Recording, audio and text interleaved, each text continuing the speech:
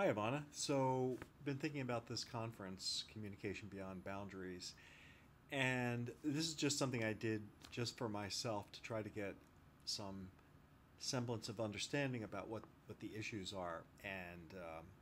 So, anyway, the idea of crossing social and social, political, and cultural boundaries is seems to be the theme that they're looking for. And I'm not saying that we should present this.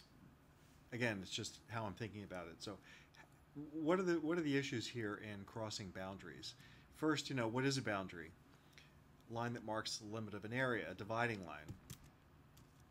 Uh, they can be pretty oppressive, such as the North Korea, South Korea boundary line, or they can be semi-permeable. And on the left, here's an example, I guess, of it could be skin holding back certain noxious elements, letting others in.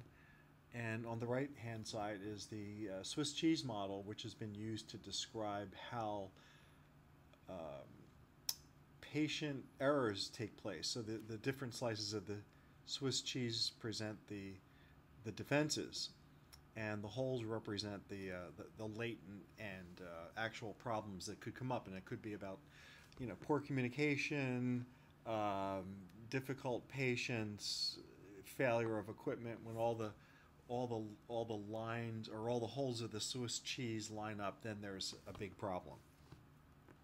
So sometimes boundaries really can't keep things out that you want to keep out. And then this is I'm kind of fascinated by this personally. This represents upper left-hand corner, the Four Corners area of the U.S., where Utah, Colorado, Arizona, and New Mexico come together, and it's just a very strange place.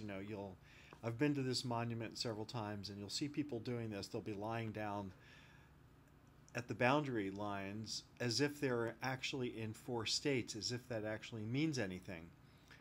But the area encompasses an area that's virtually boundaryless under the old Navajo Nation way of thinking about things, where they didn't have boundaries, they didn't have fences. It was just open territory. And so the idea here is that boundaries are very much made up. They're conceptual in origin, and gets into the area of professional boundaries. What are professional boundaries? Of course, you need some boundaries in order to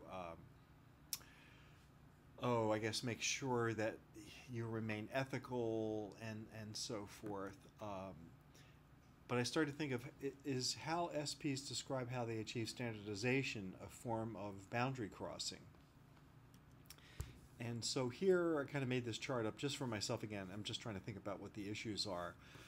Uh, the upper part is what are standardized patients required to do to be standardized, and they have to deal with the forces of standardization, which again, these are all made up. A lot of these boundary issues are completely constructed, and then we construct these things and then we live in them. So the forces of standardization external to the SP include the training and the assessment objectives, and we've talked about the high need for high stake scoring requires high standardization. The trainer, him or herself, who interpret and direct the action, protocols, the case, which is the script, the training materials, which kind of guide the action. The 50 or 60-year tradition of using standardized patients in this way, to me, represent a force of standardization. Now, below that are where the tension is the forces of variation. If the standardization forces are external to the SP, the forces of variation are internal to the SP, I think. Their life experience, their gender, culture, media, their physicality, their personal identity, their personality, and so forth. So this might encompass how they maintain a standard.